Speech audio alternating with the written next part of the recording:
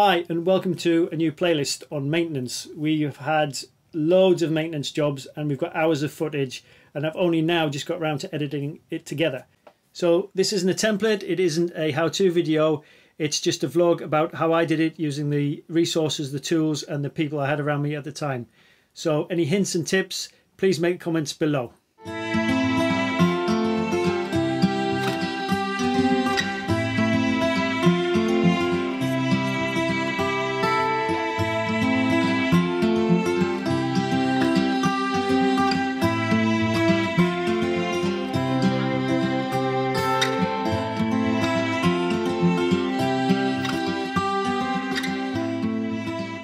So it was way back in episode 28 when we were travelling from Ibiza to the mainland. And I could smell this kind of burning rubber smell. And first we thought, well, maybe it's the engine, but I could kind of smell it coming from the instruments. The boat was on autopilot and just started going in all sorts of directions, and then it just cut out. And we came down below and we actually smelt the drive unit that we realised something was pretty critically wrong with it. Unfortunately, we'd lost the dinghy, so we couldn't get ashore. So we had 600 miles ahead of us.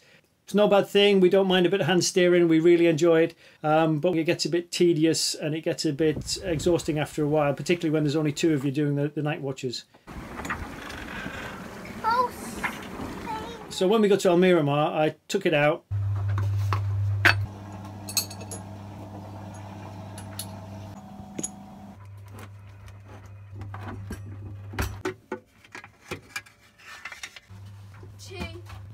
Put it on the nav table, had a look inside to see if there was anything obviously wrong with it, whether there was some loose wires, but beyond that I had no idea how to diagnose this problem. If you look back on episode 30 when we had a problem with a rat, we put a word out on the net if anybody had a terrier that could actually help us flush out the rat. Now Oscar came along and his owner Ant from SV in Pavardis. He didn't flush the rat out because it was already dead. We didn't realise at the time. But we got talking and it turns out that he is an engineer.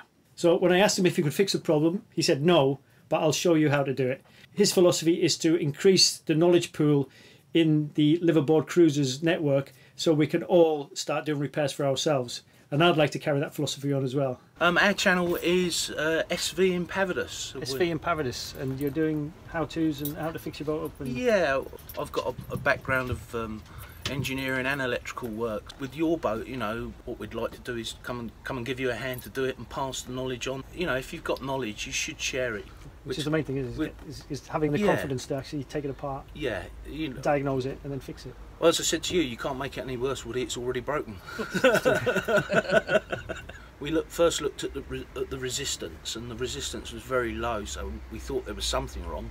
Most of the autopilots work in a similar way, where a magnet engages the drive to the wheel, and on your boat, when we engaged it, we got a smell of burning. It was like almost a little cartoon puff of smoke. It was, yeah. Let's have this apart. Let's see if we can get at the coil. It certainly shouldn't smoke like that with 12 volts on it, so there's something wrong in there.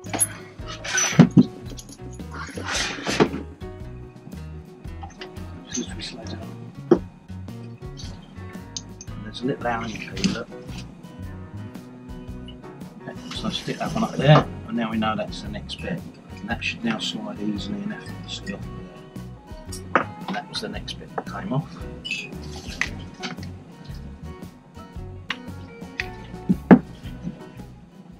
Now this is a 24 volt motor, but we can use 12 volts just to make sure that it's working and running. We've got negative there and positive on that one. And it's only 12 volts, so half the operating voltage of that. When we switch it on, that little motor drives a pulley inside here, and that pulley goes on to another pulley this side, a little belt. You then got what's called a dog clutch, which this solenoid operates. When the solenoid pulls in, watch that wheel. Yeah. And your rudder moves. Disengage it. Stops. We know that there's a resistance in this motor because we checked it earlier with your multimeter. We know that this coil is 40. Yeah. Yeah. Oh, right. And it's coming out of that little breather hole there, look. Can you smell the burning plastic?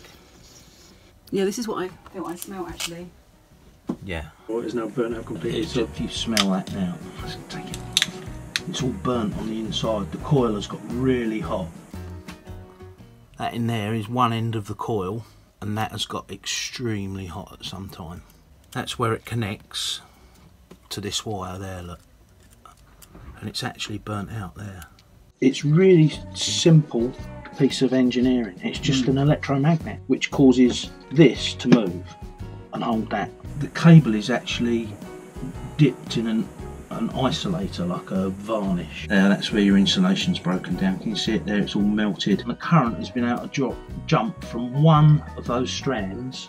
So all of that gearbox, to me, feels pretty damn good.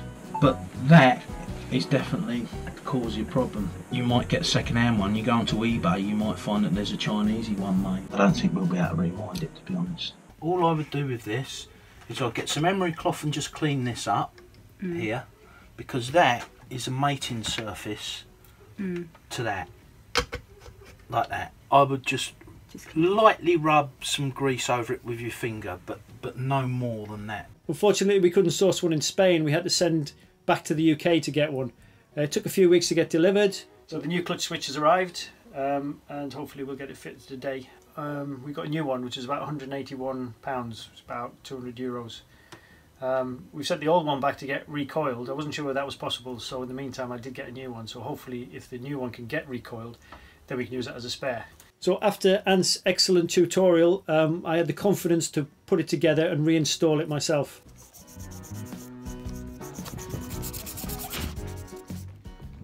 Because the clutch is a 12-volt clutch, I'm going to connect it straight to the batteries. So we've got it freewheeling at the moment, yeah, on the clutch switch, and as soon as I connect the negative, that should hopefully connect together. Yeah. And no smoking or burning smells this time. Yeah. So that is fully engaged there. So I think we might have done it.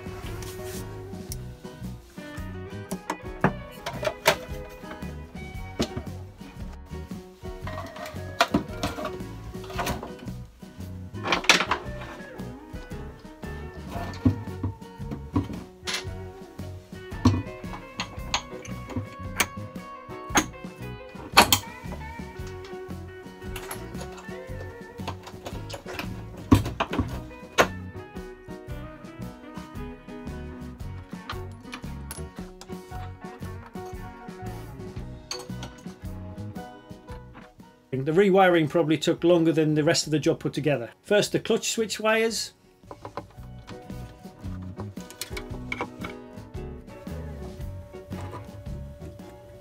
This is such a fiddle. And the blue's popped out again.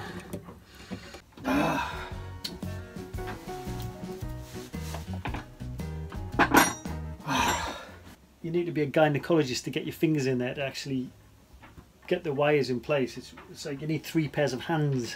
Right, I think the only way I'm going to do this is trim the wires and try and get them in separately with a bit more.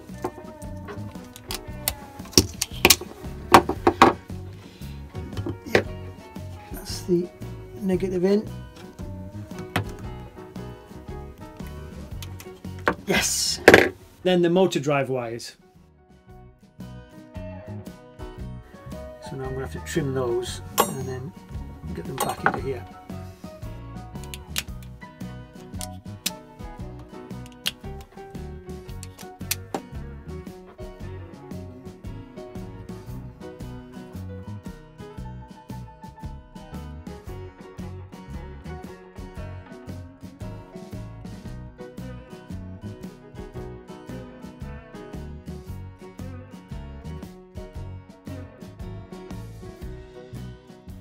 Okay, so I think this is the problem, is the clutch goes in here and the fuse for the clutch is here, but it's not obvious that these two are connected. It does say clutch up here on the outside of the box, and if the fuse is over to this side, it's on a 24 volt system, and if it's over to that side, it's on the 12 volt system.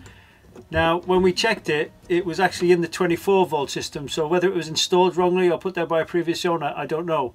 But I think that is the reason that that clutch switch burnt out.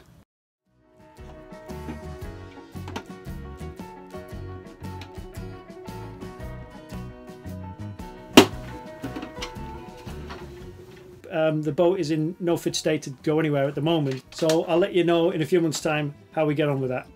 So comment below with any hints, tips, advice on the subject of autopilots.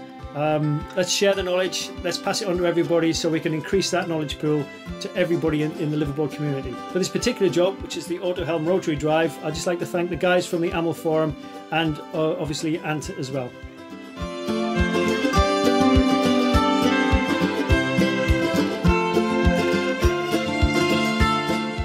Thanks in particular to the patrons. These videos wouldn't exist without your support.